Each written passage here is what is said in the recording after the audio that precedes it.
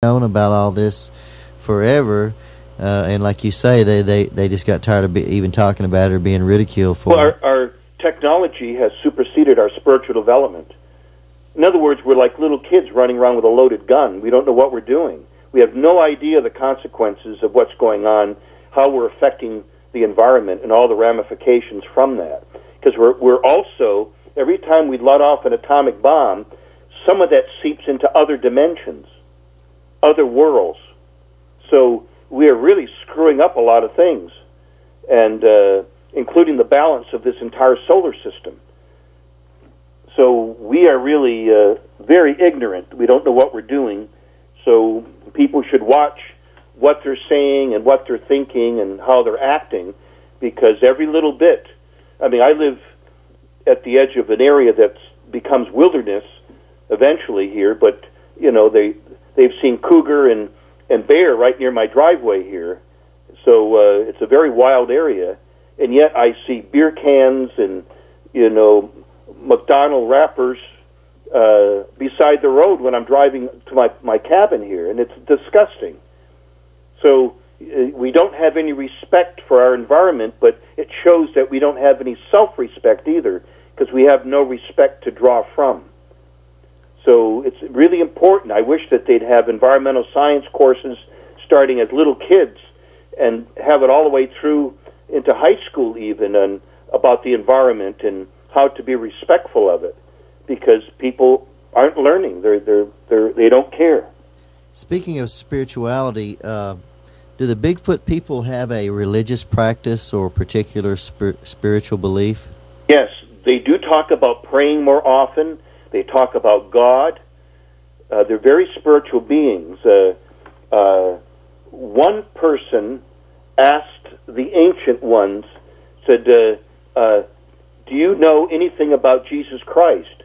And the answer the person got back was, oh, you mean the one who walks on water? And they asked the ancient one, how did you know that?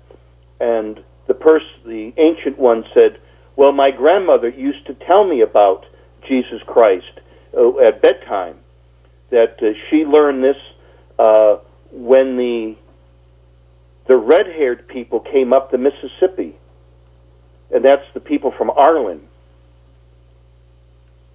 So, you know, how they know a lot. Believe me, they know a lot about us, and there's a lot that they don't know, but there's a lot that they don't want to know because of how we treat our own people, you know, where they see spouses killing spouses and spouses killing children and so on, and they know that we're not all there. We're mentally not all there because we have an imbalance with this lack of spirituality. And spirituality is not a religion or anything. It's just basic respect for all living things, for trees, for animals, and for people, to have compassion towards them. Probably, like the Dalai Lama, he's one of my living heroes. And having respect for other living people and animals and the environment is you know, holds true. And the Native Americans knew this. This is something we could have learned from them, but we were too busy trying to destroy them to take over their land rather than learning from them. So right. We still have a lot to learn because of all the warring going on in the planet. I mean, we are really a dangerous breed of people. Absolutely. A friend of mine in Arkansas had some Bigfoot contact for about 18 months while he was living there, and I've actually visited him, and we took some apples from his tree in his front yard and put them at the edge of the woods, and the next morning when we checked them, they had bite marks in them, you know, and they looked similar to human bite marks, except the teeth were huge. I mean, they didn't look like sharp, you know, animal type teeth. They looked more almost like just a giant version of human teeth. Sure. Well, my landlady next door, even though she's down the hill from me, and it's all woods here, I mean, really thick woods, planted an apple tree between her place and my cabin.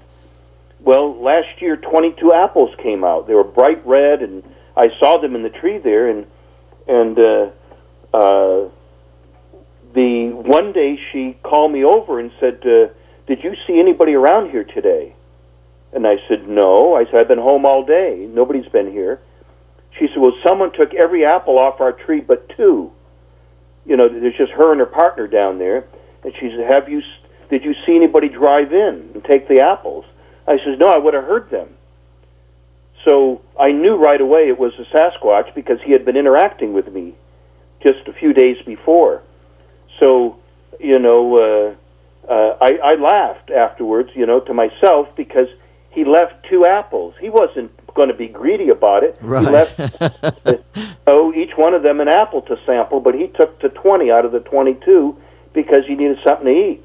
Yeah. So I noticed this year I can't see, but there's like a dozen apples down there, maybe 15.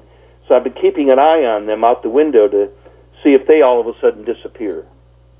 So do they eat meat also, or are they just vegetarians? Yes, some people say, "Oh, no, they're just strict vegetarians," and that's not true at all. It is not true.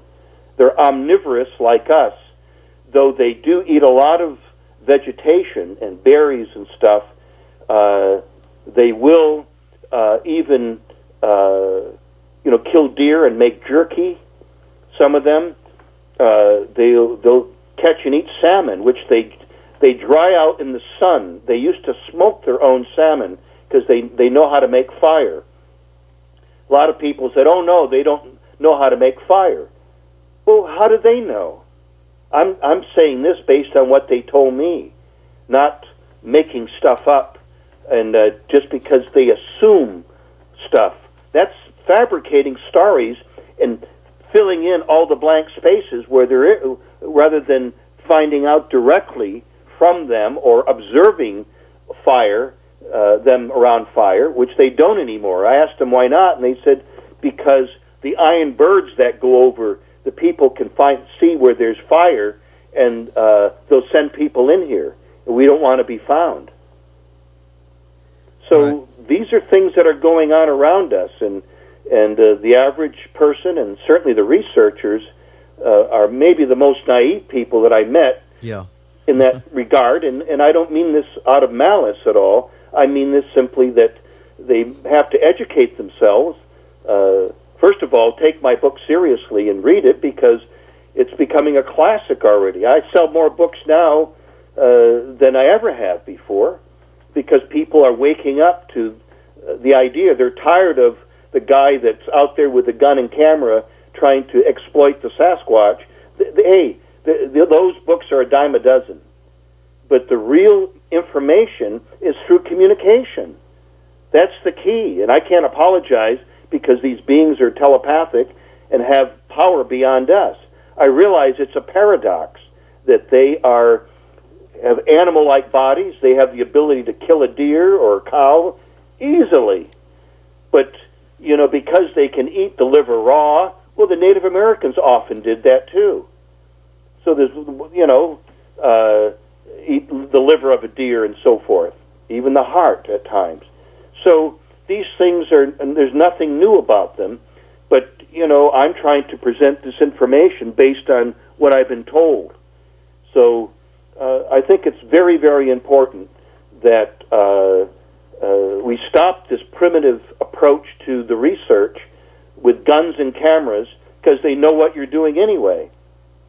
Right. I have the reference I think that you were alluding to, and this is from the Vancouver Sasquatch event they had September 26th, and the guys, it says, "How can you expect a creature that can't build a fire to fly a spaceship?" grumbled Bill Miller of Illinois.